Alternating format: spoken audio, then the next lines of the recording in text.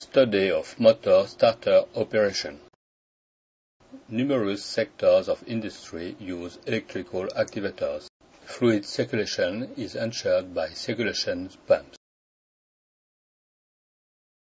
The power supply of this boiler room is ensured from a distribution cabinet regrouping connectors, controls and specific protections relevant to the different supply circuits of the pump and other elements.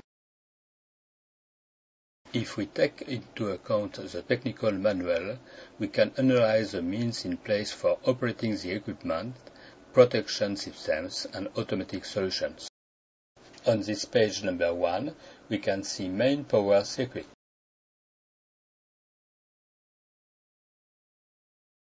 On this page number 3, we can see the control circuit.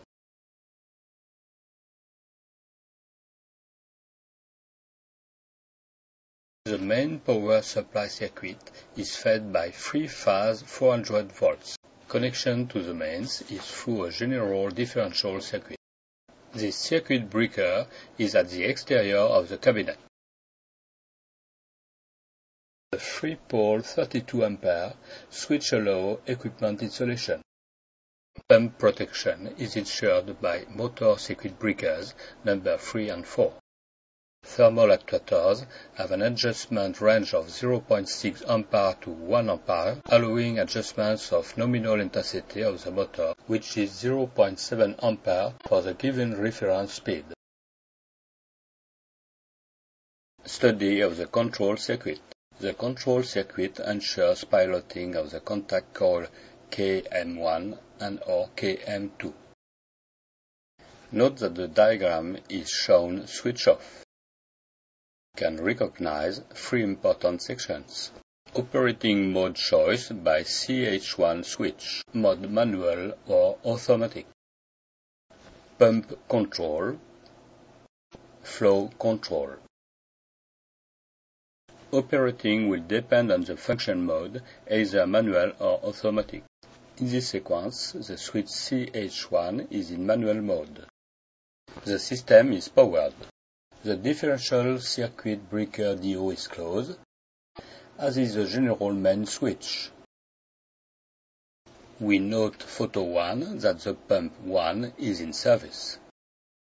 The mains power circuit is therefore established. The motor circuit breaker DM1 is closed, as is the KM1 contact. We note photo 2 that the pumps are in manual mode. The switch CH1 is open. We note photo 3 that the pump number 1 is on. The pump number 2 is off, and the flow is correct. Study scenario number 2 in which pump number 2 will be in service. The system is powered, the differential circuit breaker DO is closed, as is the general main switch. We note photo number 1 that the pump number 2 is in service. The mains power circuit is therefore established, the motor circuit breaker DM2 is closed, as is the KM2 contact. We note, photo 2, that the pumps are in manual mode, the switch CH1 is open. We note, photo 3, that the pump number 2 is on service, the pump number 1 is off, and the flow is correct.